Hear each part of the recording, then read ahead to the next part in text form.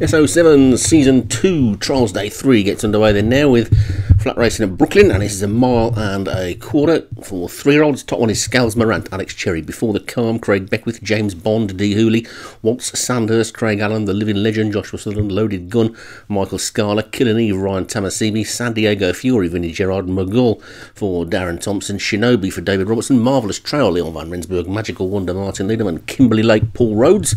They're all in, and the sun's shining and ready to go, and away they go then in this first of the 6 flat trials on the third trials day, and it's the Living Legend that's gone off into an early lead, then trying to get over to the fence, pulling for its head is Before the Calm.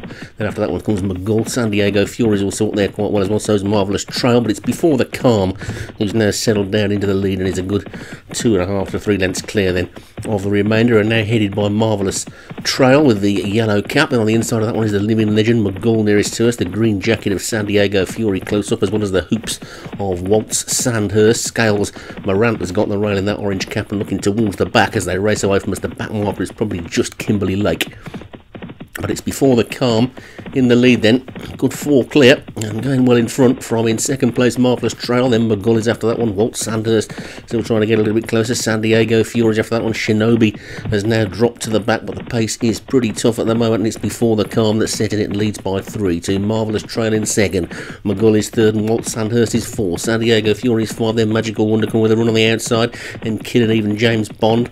The Living Legend is tucked in the middle of the pack as well, looking towards the back, it's still Shinobi and Kimberley Lake out the back, and they're making big sweeping turn now then back towards home. They've got 4 furlongs still to race, and it's Before the Calm with the lead, but now being joined by the Living Legend who's right up to within a length of him, a gap of 3, then back to Killing Eve in third, then McGull, Waltz Sandhurst, Marvellous Trail now being pushed along, Magical Wonder beginning to drop back as well, and San Diego Fury's dropping right out to the back, and so too is James Bond, but it's Before the Calm still in the lead with only 3 parts of a length up now then from Living Legend, who's really beginning to power up the outside. Then comes Killing Eve, and Kimberley Lake's coming through from nowhere as well. McGull is still there, but they're racing now towards the final furlong and a half, and the Living Legend has come to challenge for the lead.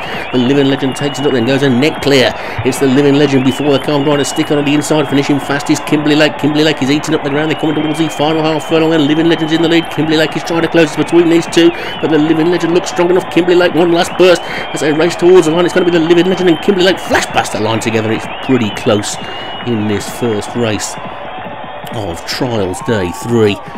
Living Legend probably just about holding on from Kimberley Lake, who was right out the back for most of the race. That's close.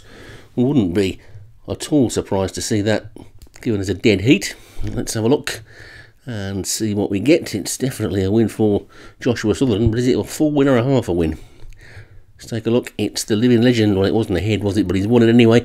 The Living Legend for Joshua Sutherland, the winner. Kimberley Lake for Paul Rhodes was second. Marvellous Trail for Leon van Rensburg ran on again to be third. Shinobi, another one that was right out the back for most of the race, was fourth for David Robertson. And Waltz Sandhurst for Craig Allen was fifth.